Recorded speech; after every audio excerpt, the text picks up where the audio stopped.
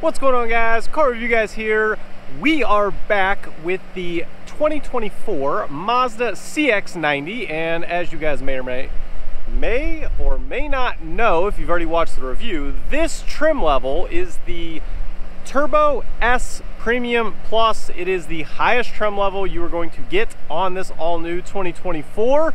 Today we are going to be going over the 5 things to love and the 5 things to improve. So if you want the full review, link will be down below. That is not what this is. This is a down and dirty, try to keep this under 10 minutes the best we can.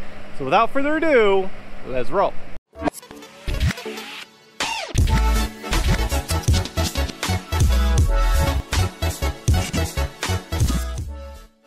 Stepping inside the vehicle, we are going to start with the 5 things to improve, and number 1 on the list is in front of me, and that is the rear view mirror. Looks super nice, love the frameless look, has home link, which is great. Where the improvement comes in is an optional digital mirror, because again, this is a 3rd row SUV, for those of you that don't know. Interior looks amazing, by the way. I have this seat just tilted forward. Yeah, it looks great. But whenever you have someone back there, in the back, it blocks the middle just a little bit. So if you have a digital mirror, it doesn't matter. You wouldn't have to worry about someone being in the view of your mirror. So it is actually functional, not just a gimmick. So that would be nice to have on this as an option. Number 2 on the list, and just as a correction to my actual review video, for those of you that did watch it, it does have lane centering, okay? It is better than any other Mazda in history, period. It is. My improvement will be, honestly though, it needs to do a little bit better to be called lane centering. To me, it really is lane keep, because it kind of floats back and forth in between the 2 lines. Not a ton, it's not horrible, but for how nice this vehicle is, I expect it to be just a little bit better. So again, this is just a little improvement. I'm not hating on it, just a little improvement. So yeah, that is number 2 on this list. Number 3 on the list is, I wish there was an option for the interior on this highest trim level to where you can have an and/or type of gig to get rid of this material, because it is like a cloth, and some of this hard plastic that's located down here and over on the speaker back here. You can kind of hear it, it's hard plastic. So that, and then again, this cloth is continued over here on the side. So like, I can just imagine, like over time with your elbow touching and stuff, like I know they put some gray in it to mix it up, but I can see that getting dirty. Same thing with up here, anyone touching it, I can see the future of that getting pretty dirty. If it was leather, you just wouldn't have to worry about it. I personally would pay a little bit extra. While it looks incredible, I genuinely love the design, the way it's done. Hopefully you can see it there, got a little pattern in there and everything, but from a functionality standpoint, I don't know if this is the move again, so I would pay a little bit more to have, you know, full leather or wood or something that's easy to clean, because I would not sacrifice this white interior. Like, I love the white interior in this vehicle, and even this wood. Like, look at how nice that is. Super nice. Number 4 on the list is here in the middle, and that is the screen. I love the screen. It is high quality. It's a good size, everything about it. No complaints there. Where the improvement comes in is, it's not a touchscreen, and I do wish that it was a touchscreen to where you could change things. I know Mazda feels strongly that this is distracting to have a touchscreen. Again, I would argue, same in this review, that trying to do this is a little bit frustrating at times. It's not bad once you get used to it. But where my compromise and my improvement would be is allow this to be a touchscreen when it's in park. Because then while I'm just sitting here, I can touch through, do whatever I want quickly, and then not worry about it. And if I'm driving, then use this. So I think that's a compromise to make Mazda stay with how they feel about it and allow us consumers in order to, you know, have a touchscreen, because at the end of the day, that is what we want. Number 5 on the list, and that has to do with the key fob, kind of. You're gonna see you have your lock, unlock, your panic, and your rear hatch. There's nothing anywhere else. Obviously a Mazda logo. So my understanding is there is remote start. So it has the capability, but you can only do it through the Mazda app. You cannot do it through the key fob.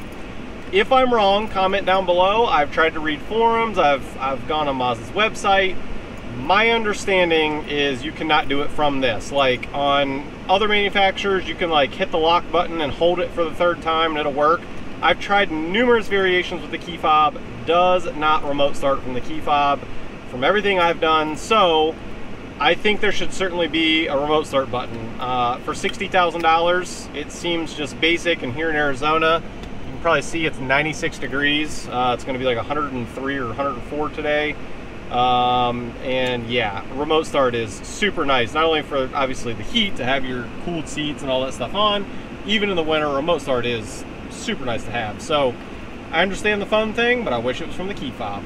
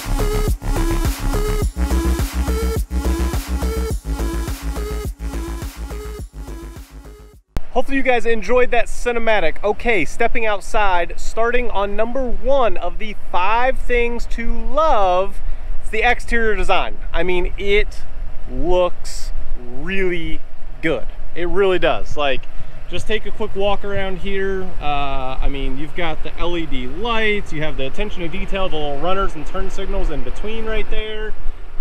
Keep coming around. Like, I mean, just look at it. It looks premium, and especially this color with that white interior, seeing it through the window. Ooh, man. I mean, it looks good. You've got the Mazda down there. You can see it. Also looks good. Love the wheels. Just the exterior design is super, super clean.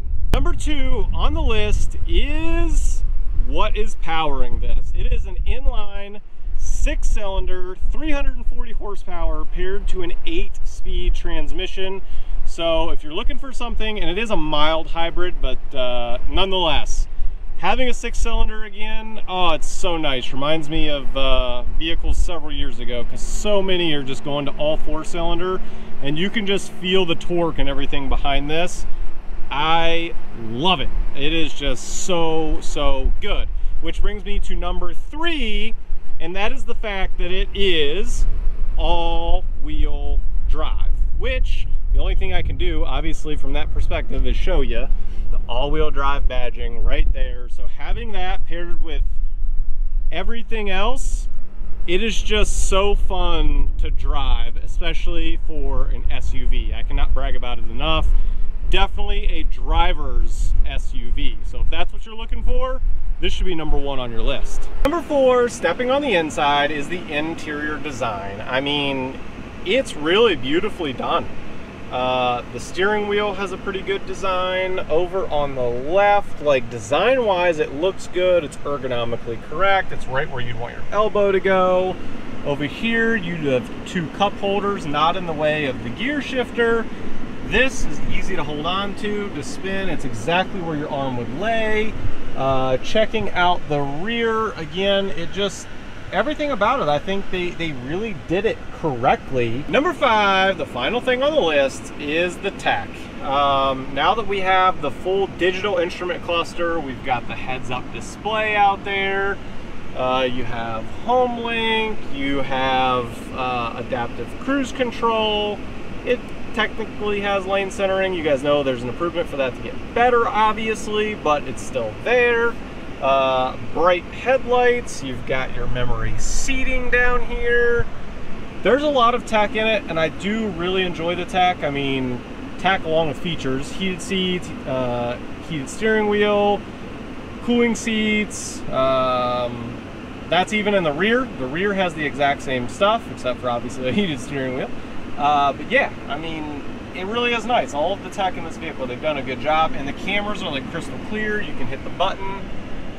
I go over that in my full review as well, but yeah, the tech is great, so it had to make the list. Hopefully you guys enjoyed today's video. Even if this vehicle is not for you, we try our best to have a new vehicle every single week.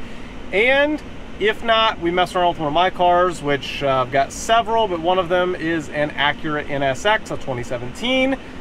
Maybe not much longer, maybe. We'll see. We'll see. I don't know if we're going to go to maybe a C8 Corvette for a little while. Still waiting for a C8 Z06. And we've got some other cars in the pipeline as well. So be sure to subscribe if any of those things interest you. And as always, I'll catch you guys on the next one. Peace.